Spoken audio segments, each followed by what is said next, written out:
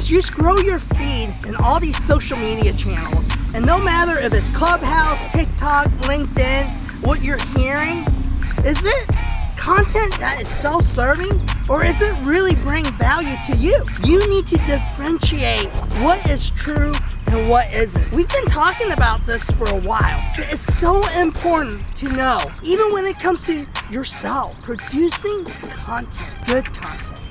Does your content connect? There's ways to do it without being self-serving. You don't need to technically humble brag every single day. You don't have to tell someone that your product or service is good, because at the end of the day, you want to take your target audience through what I call a journey. You can document your experience and show them what you know by never saying anything about it. Showcase what you can do through your actions. Give value from the heart. At the end of the day, if you can do those things, it will transform the content that is on your social media.